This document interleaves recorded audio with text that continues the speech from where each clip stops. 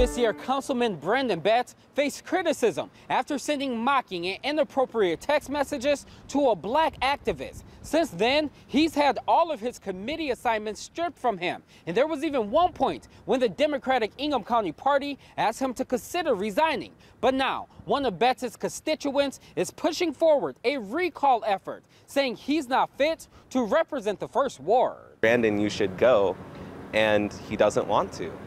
And so we will force him. It's our right as the people to kick him out of office, and that is what we're going to do. As a new resident to the First Ward, Andre Brown says he's ready for Betz to stop representing him and his neighbors on the city council. And even though Betz's term is up in 2023, Brown says he wants him gone way before that, which is why he filed a recall petition with the county. Now that I am in his ward, I feel that we're facing a taxation without representation sort of deal, and that's because council has stripped him of all his committees. The council voted to censor Betz back in February after he sent these combative text messages to Michael Lynn Jr. And while Betz doesn't have as many responsibilities, he's still getting a salary of more than $26,000 for being on council. We don't need this wasteful spending on someone's salary who,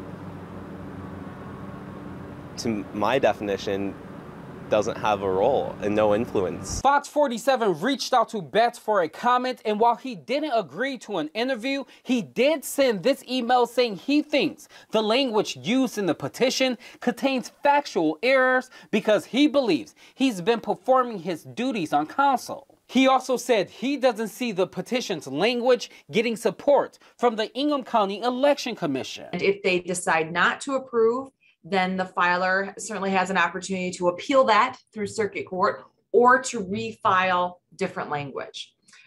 Or if the commission decides to approve the language, then the council member has the option to appeal that decision to circuit court within 10 days.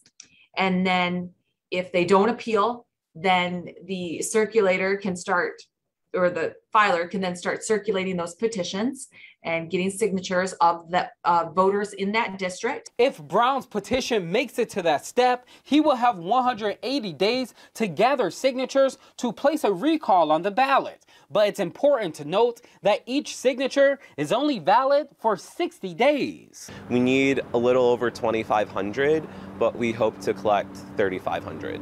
Now the Ingham County Election Commission is expected to review the petition on November 15th, and we'll be sure to keep you updated. For now, we're here in Lansing. I'm Larry Wallace, Fox 47 News.